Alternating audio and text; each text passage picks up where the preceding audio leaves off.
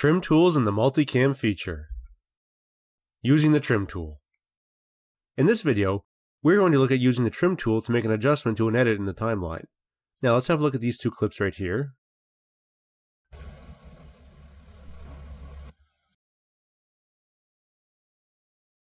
So in the first clip, we see a gentleman walking here on the street. Okay, in the second clip, we see another guy walking in towards the square. So what I want to do for this edit is have it cut right when this guy is just leaving frame and right when this guy is entering. Now there's a couple ways you can go about doing that. One way, you could take the clip here, the first one, move it down a bit, and you could drag it out to the point where he's just leaving there. Take the next clip, drag it back to right when he's just about to enter there. Put them back together.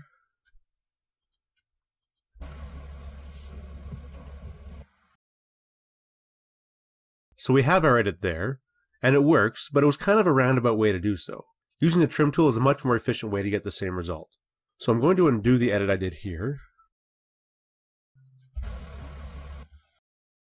And now we'll open the trim tool.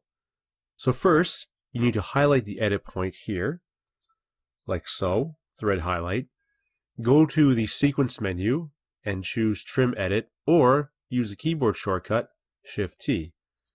So let's do that, Shift-T, and it opens a trim monitor. Now we have our clips here, first clip, the second clip, and then our trim tools. And you'll notice here I have a blue bar on the bottom of the first clip. So that means everything I do is only affecting this clip. So if I say take a frame back or trim backward, look in the timeline. I'm actually trimming off the end of this clip. Okay, now I can put that back by adding frames. But when I get here, the message here, trim blocked on video 1. I can't push anymore because the clip is here.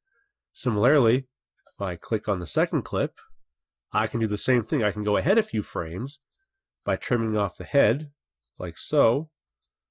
Okay, and say I put it back. This time I'm going to go back 5 frames, 5 more, and then now it's blocked this way. So for our purpose, we want to be working on both clips at the same time. So what you need to do is take your mouse, click in the middle, and now both clips are affected by the trim tool. So now my mouse is turned into a rolling edit, and we'll explain that tool a little bit more in another video, but I just want to show you now, if you take your mouse and move, we're changing the edit points here. Both clips are being affected. Notice in the timeline, it moved down. I changed the out point of this clip, stretching it. It pushed it down the timeline, which in turn changed the in point of this clip. I can bring it back, say here. Now remember, we want to adjust our edit so this gentleman is leaving frame at the same time that the guy in the blue shirt is entering.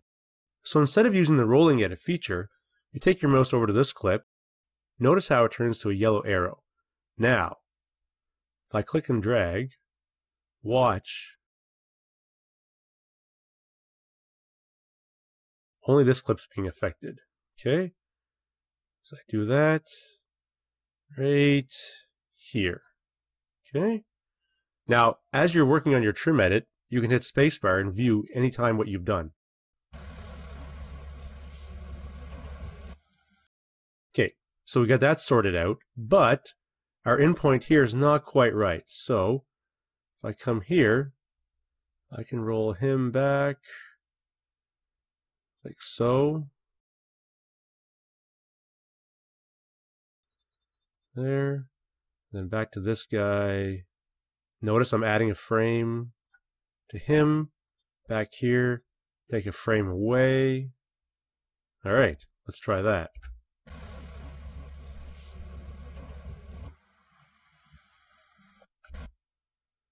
So, I think we have our edit. Let's try that again. Watch. Very nice. Now you'll notice down here, our result. I've added 55 frames to this shot. I've taken away 114 frames on this shot, either by using the mouse or by using the arrow key here. Either by using the mouse or the trim commands in the trim monitor. So I just want to put that back to where I had it. Minus 114. There. Try that again.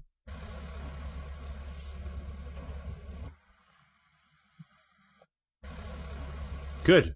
I think that's great. Now one other thing I want to show you in the trim monitor is this button here, Apply Default Transition. Now, I don't think it applies to my edit here. I don't think it would work quite as well. But if you're in a situation where you want to apply the default transition, which is normally the cross dissolve, you would simply click here, and you would have it.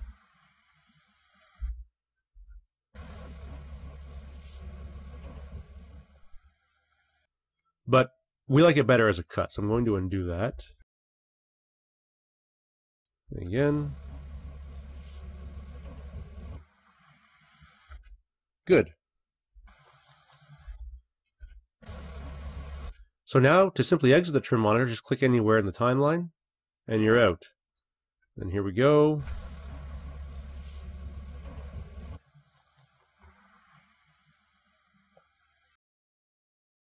Very cool. That's working good.